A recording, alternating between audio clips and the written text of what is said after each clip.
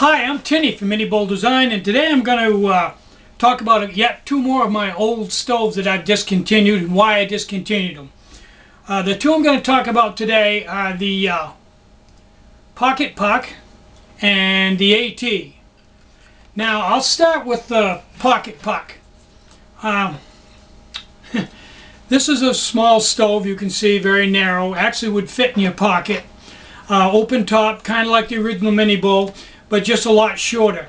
And I've inverted the top and the bottom to give it more surface area, so it's quite flat on top and bottom. This was never really a serious stove for backpacking. It was just one of those things that I could build, so I built it. And a lot of people bought it just to add to their collection of MiniBull stoves. I guess a few people used it to backpack with, but you know, it had some drawbacks. It wasn't very big. It's fairly shallow this way, so it wasn't real tolerant to cold pots.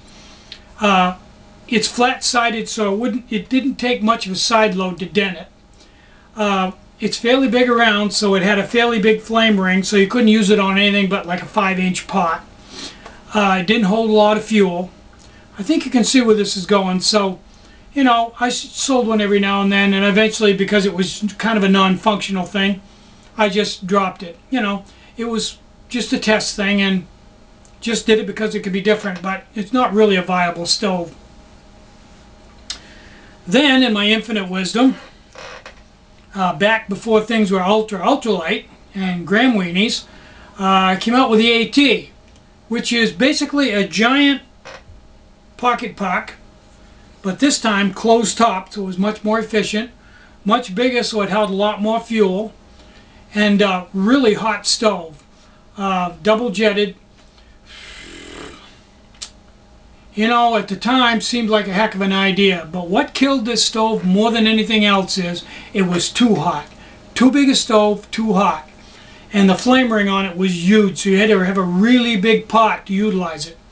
So, as people went to the ultralight gram weenie thought train and kept going to smaller pots, this stove stopped selling because I went to smaller stoves with smaller flame rings like the Atomic, and this one just didn't have a place in the harem anymore. So you know, after a while the sales got really low on it.